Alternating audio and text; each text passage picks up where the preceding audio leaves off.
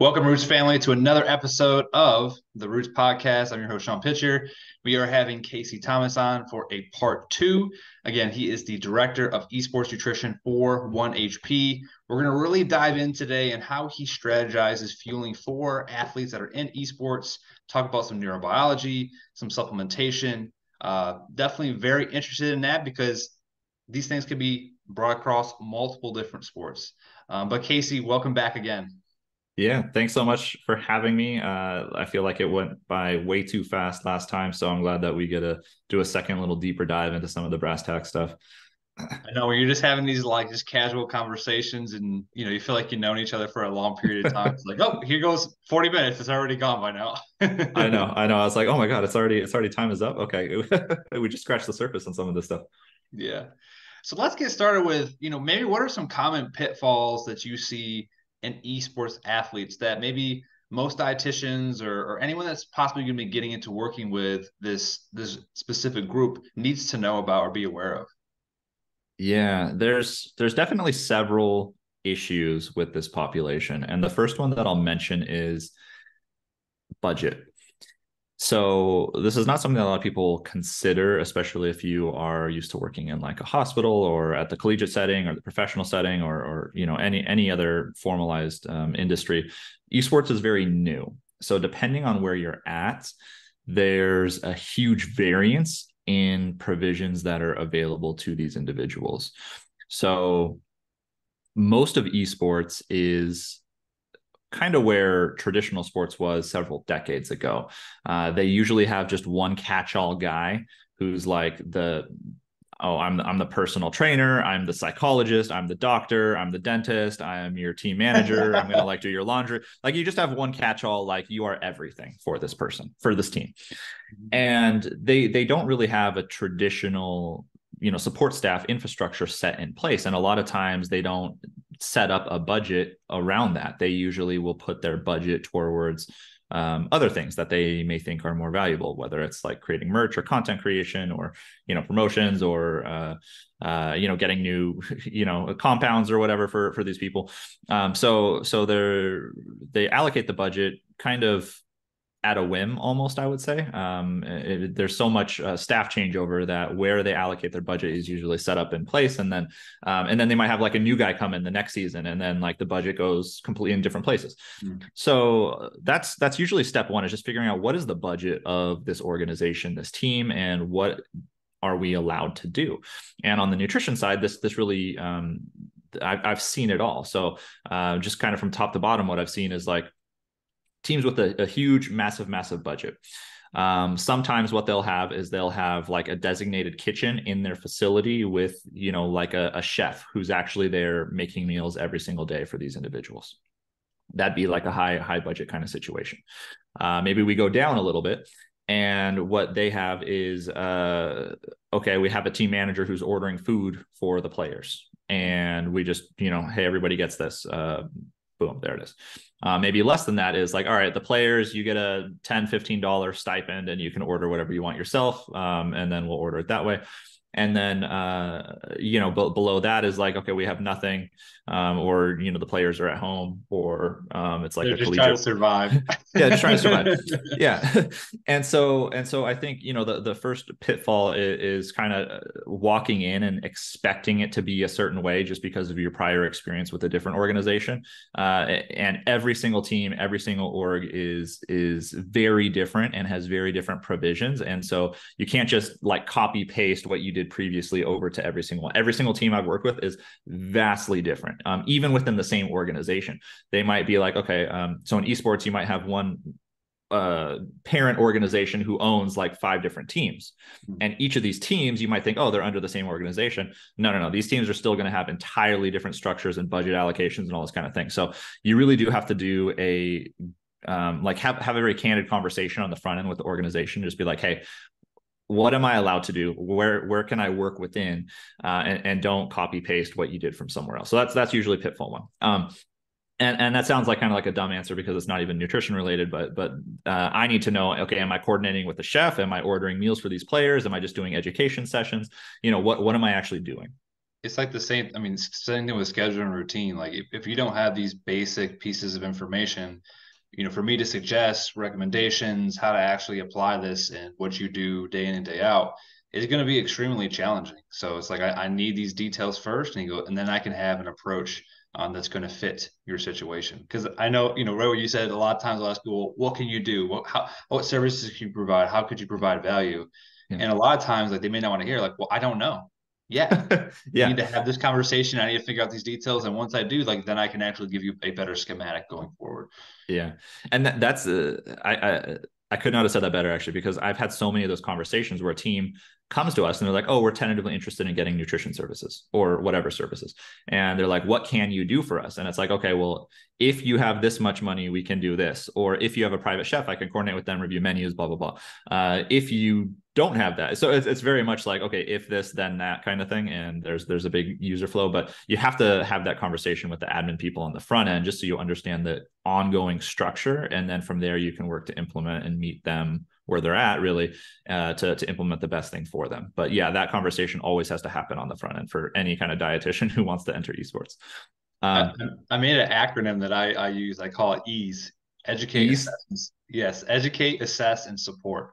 And then Mm, underneath those kind of three different buckets, I then have like possible services or things that could be of value to yeah. you as a college, a club team, a high school, an organization, whatever you are.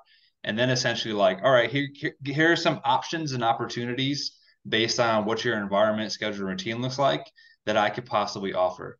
So then Yeah. if they want to go sky's the limit and go from 0 to 100, then I can kind of back them down based off of what they told me, and then be able to have a conversation. Well, realistically, based off your budget, based off the teams that are interested, this is where I think we should start. This is where I think we could get to in the next couple of years, and then maybe big picture thinking, if we have the actual resources in place to do, that penthouse level type of service, Right. this is what it's going to require before we can essentially get there. Oh, absolutely. Yeah, no, I love that. I love that acronym. I might steal that if that's okay.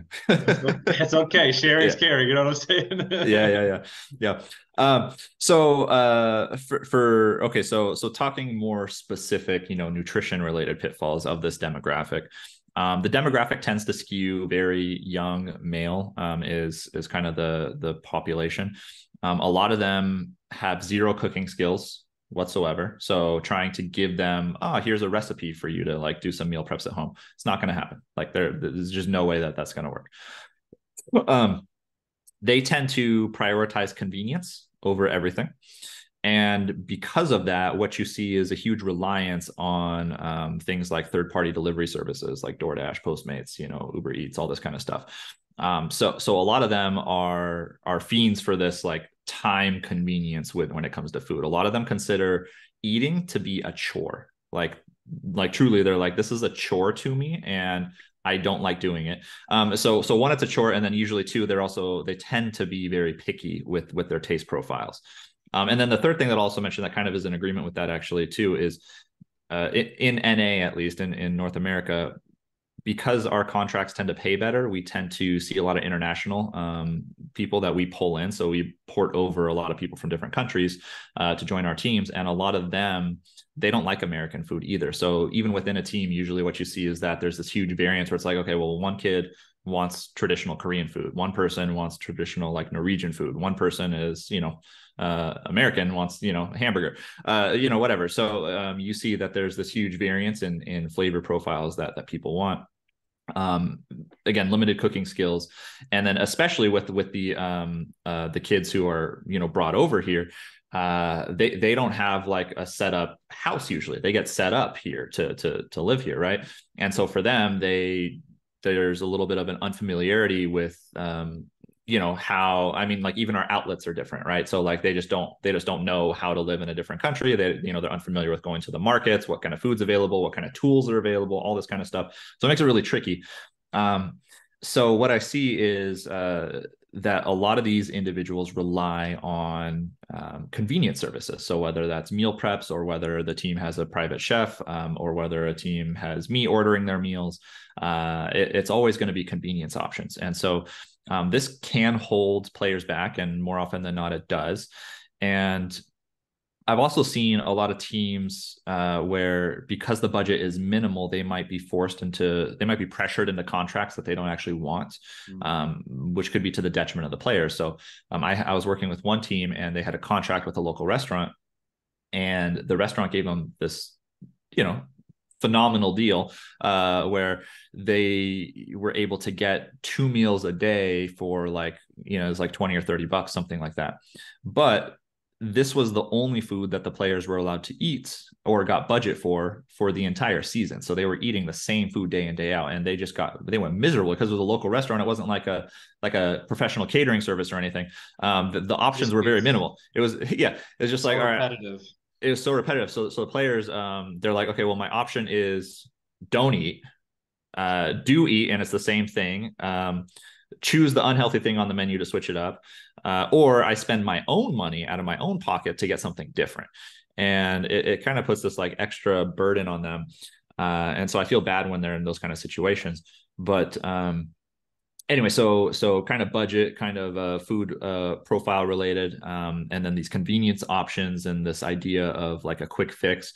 What you see is an over reliance on third-party delivery services as well as supplement products. So most teams are, talking about the pitfalls from their perspective and from what I see, as a dietitian. I would say a lot of them are completely unaware of the benefits that nutrition can bring, which I kind of touched on last time. They just don't even know. So usually my early team talks are around like, hey, here's potential benefits of nutrition, right? And then from there, what I'll see is usually pre-scrim, pre-game meals are usually really bad. And if we want to talk about neurobiology, there's a fun study which showed a lot of these kids, you tell them, oh yeah, eating fried chicken is bad for you, eating these unhealthy fats is bad for you, and they're like, yeah, I'll get heart disease when I'm 60, I don't care. It's like, okay, fair. But we actually know there's a fun study that shows that in the 6 hours after eating, some like saturated fat / unhealthy fat bomb of a meal, like a big old breakfast burrito or fried chicken or pizza or whatever, that can in that 6 hour window after the meal occlude blood flow by about 15 to 20%, including to the brain, which makes you dumber. So even in the short term, we know that those kind of things can, have an impact on cognitive performance, and we want to be mindful about that. So I'd say that's one of the big pitfalls is they're choosing these foods that are functioning as a negative on their cognitive performance right before either scrims, right before or during scrims or match plays. So that's a big one. A lot of them are also chronically underhydrated, just not drinking enough water at all. A lot of soda and juices and energy drinks, I'm assuming. Yeah, there's a lot of energy drinks. There's a lot of brand sponsorships and things like this for these orgs, and they will they'll have a lot of powdered products. They'll have a lot of sparkling kind of waters or flavored waters or those kind of things. Water is not the norm, though all of them will say that they think water is important, but in my experience, but implementing is a different story. Yeah, absolutely. More often than not, most people are under consuming fluids. And the fun thing about this that I can talk about the neurobiology of this, at the highest level, I would argue, especially in this, like your brain performance is really instrumental to your gaming performance. So your brain is instrumental to this. When I was a kid, they told me your brain is, they told me your body is like 2/3 water or something like that, or at least half your body's water. I was like, oh, that's so cool. And then when I was learning neuro, my undergraduate degree was neurobiology. We actually learned that the brain can be as much as 70 to 75% water. So it can be, your brain is essentially like a big old water sponge. And as little as a 1% dehydration is all it takes before every single cognitive metric is significantly impaired. And from the data that I've collected over this last several years, what we've seen is that over half of esports players are coming into competition in a dehydrated state. So this is a really easy thing to get a leg up on the competition. It's a linear decrease in performance. The further you're dehydrated, the further your performances worsen. So it's like, okay, 1% dehydration, you're this bad, 2% dehydration, you're this bad, 3%, it just keeps going. So that's another huge one, and I always try to work on that one sooner rather than later, because that one gets really good buy-in. You can do it in 24 to 48 hours to adjust your hydration status. So that one is really good. I used to do this sponge activity with obviously our sports that are going to have impact, especially like football. I get a really big sponge and I get a really small sponge. And I dump the big sponge into some water, and I'd say, first of all, I'd probably just throw them off. Like, what do you think this is? What do you think I'm trying to represent? And most kids have no clue. Like, why are you holding up two sponges in your hands? Like, that doesn't make any sense. I go, well, think about this big sponge that I just put in the water as your brain. Yeah. I go, think about this dried out sponge that I've been having sitting on the windowsill for the last 2 weeks that I haven't touched, that's dried out. Which one do you think you're probably going to have the highest chance or risk of getting a concussion for? Yeah.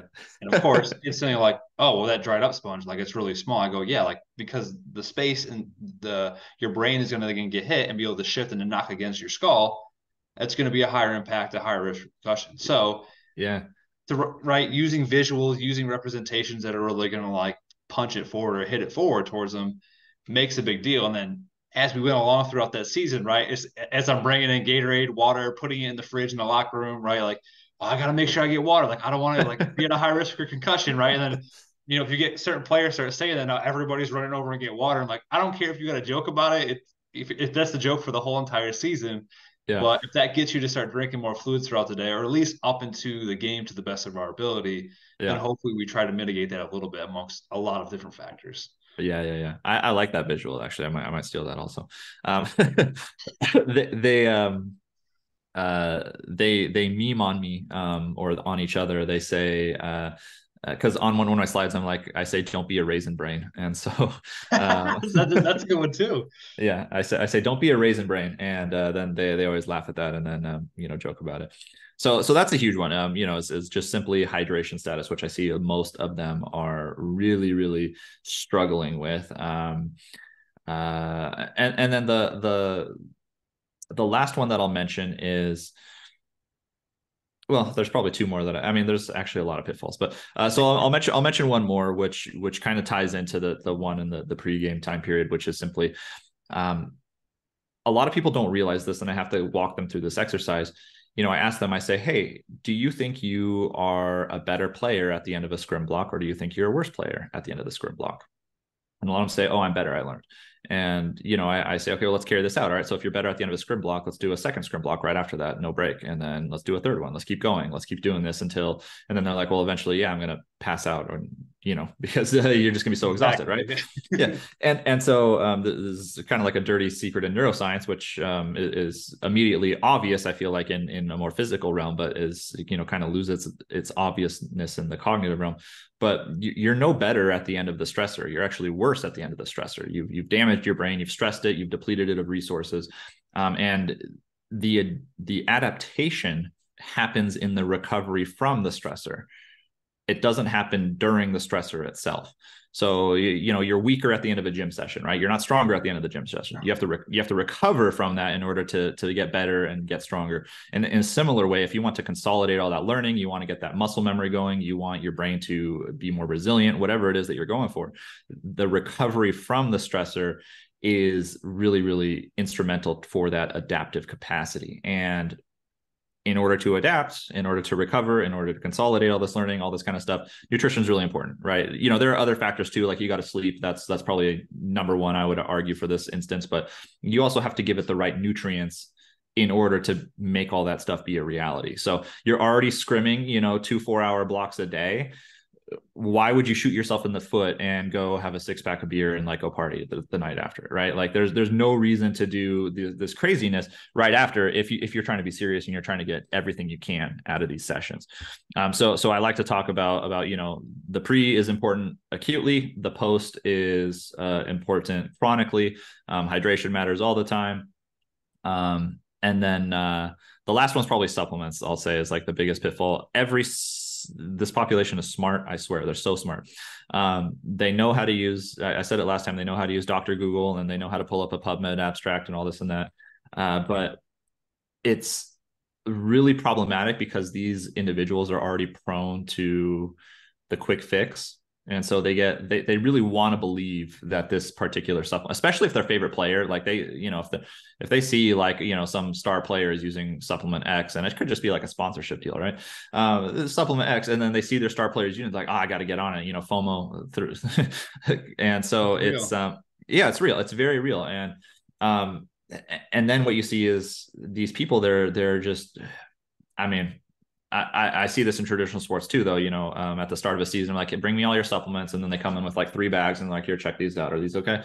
And it's rough to go through all of it. But I think there's growing misinformation in the realm of nootropics and cognitive supplements and cognitive enhancers. And an over reliance on these, especially things like caffeine to band-aid fix poor sleep patterns, which is also admittedly a huge issue for these individuals. And speaking on that note, just really quickly, I don't know if I mentioned this last time, but a lot of these individuals, so they'll practice with their teams for like 4 hours in the morning, 4 hours in the afternoon, and then they'll go home. And then they try to have their own brand identity, their own, their own career outside of the team that they're on, because the people change teams all the time. So they want to really establish themselves as a dominant figure in the space for their own business. And so a lot of them, what they do is they stream when they get home. And so they'll go home and they'll stream for another many hours, and then they're in bed at like, 2-3 in the mornings. And, it's just it's a vicious cycle. It's a very vicious cycle. And so then they end up relying on like caffeine the next day and all this and that. It kind of spins out of control. So anyway, sorry. So there's a lot there, but anyway, those are probably the most common pitfalls that I see. So if they're home, or like, let's say they're at their college or at their organization, then do you almost try to equip or recommend equipping their environment with like mini fridges or stuff near their gaming stations, like, so that way, if they are in the middle of a game or they're too lazy to get up or they don't want to do something, like, it's just turn around and I can just grab it right there. Yeah. I would say, so it's going to depend on the budget, right? So that's always that conversation at the front end, and what I can actually change and what I can't change. If the budget's low, it's usually education based, right? Because that's all I can do. So they'll bring me in and they'll do like, okay, one team talk a month or some such. I don't know. But I've actually helped out with the facility design of some compounds. And some teams, they also have what are called gaming houses. So it's just the team living in a big house, really. Now, if I have the luxury of altering the environment, environmental design, I think, is definitely really important, especially in the realm of snacks and in hydration. So for the hydration, what I'll do is I'll try to put like a mini fridge, stock it with water in the actual room where they're gaming. So that way there's plenty available. Some teams, what I've done is we'll buy the entire team refillable water containers. And then, you'll have those. And then between games, coaches or team managers are always there to be like, hey, I need you to take a sip of water between games. So like, we're always just like constantly encouraging it. We want to make the healthy choice be the easy choice. So that's really what it is. We try to make the easy choice be the healthy one, and the unhealthy choice be the challenging one. Like if you want, a candy bar or whatever, you got to like go downstairs, rummage through some shelves, get a ladder to get to the very top one, and then like, reach behind and all this and that. We got to try to make it like really challenging for them to make the unhealthy choice. But water's a huge one. So we'll stock it. There was a facility where we ended up putting a refillable water refillable water dispenser, like basically a drinking fountain, but like with one of the ones where you can fill up the water. We got the water line to go right next to the gaming room. So it was like, there's literally no excuse for you to just have nonstop water. That's absolutely something that we've done. For some players, I've noticed that some of them don't like the taste of water. And I can think of several players like this where they just literally have not had a single drop of water in like years. And it's kind of nuts to me. They constantly need like flavoring. If it doesn't have flavoring, like it was like funny side story, but it's like my grandmother. Like we used to have to buy her flavored water because she wouldn't drink regular water. She's like, it's got no taste. It doesn't taste right. I don't want to drink it. We got her the flavored water. She's drinking like 4 to 8 of those a day. We're like, Yeah. whatever, as long as it works. As long as it were, yeah. And so yeah, to that point, for some of these teams, we might stock just like little, flavor water drops, or just like a sparkling water, or just like a flavored water, or like infused water, like whatever it is. If we can just get them to be drinking more fluids, environmental design goes a long way. And then also trying to get support from the people who are there day in and day out. Like, sometimes I'm there, sometimes I'm not there, but like the coaches and team managers and stuff who are there all the time, just having them echo the message also goes a really long way. Yeah, when you have the support staff to be able to continue to keep saying the verbiage you're saying, like that's going to make a huge difference. Yeah. One of the things I did at the last place I was at, you mentioned a lot eating out, Yeah. Uber Eats, all those different possible options that they have. It's like I'm not going to be able to stop it. Like it's inevitable, like they're going to do it. So I just looked up 50 of the most common restaurants and fast food places. And then I just made a document and made everything where you could just, all right, I want to go to eat Chick-fil-A.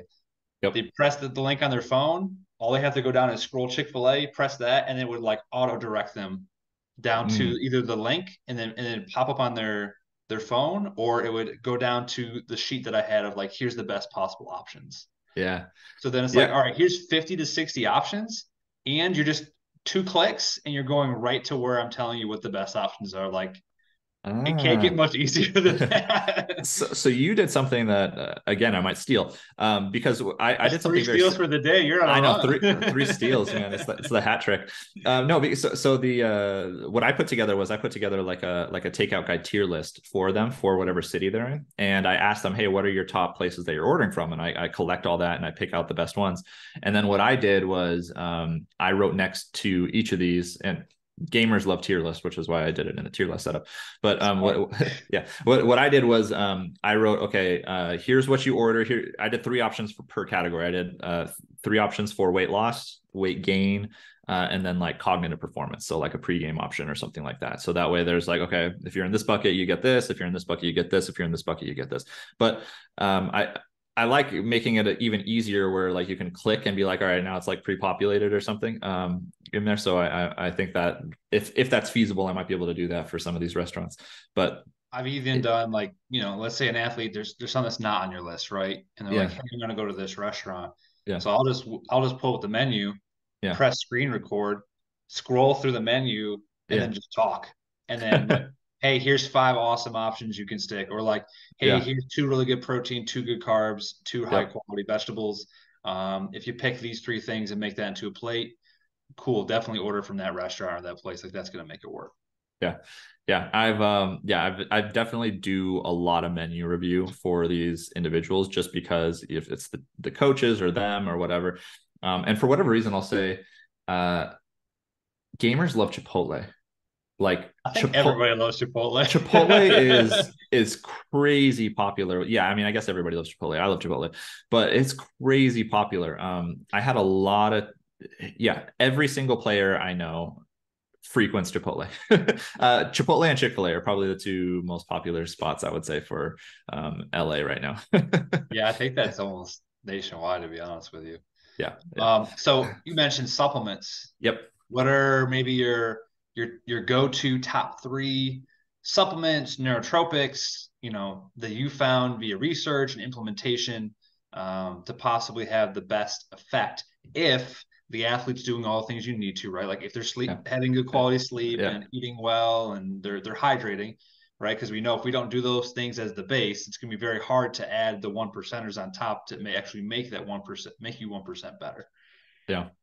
Yeah. I think the obvious one, the most well-researched one, is caffeine, right? And I am an advocate for caffeine when used strategically. And so you mentioned a lot of caveats there. And I think if all of those boxes are checked, then caffeine can be used quite successfully in an esports population. It's the most widely used psychoactive compound in the world, and it's the most widely researched psychoactive compound in the world. We have tremendous amounts of data behind it and its impact on cognitive faculties.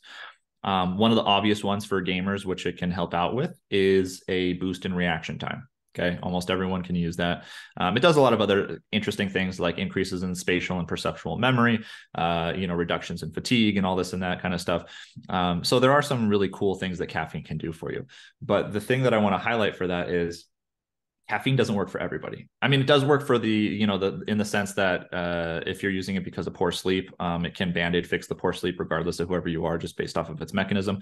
But for the cool, I want to go from 100 to 110%, in my cognition, you have to be, there are extra caveats for it. And some people will get benefit from it. Some people will see no benefit, and some people actually get worse when they take caffeine. It's not just, oh, let's just put everybody on this and assume it's going to work out.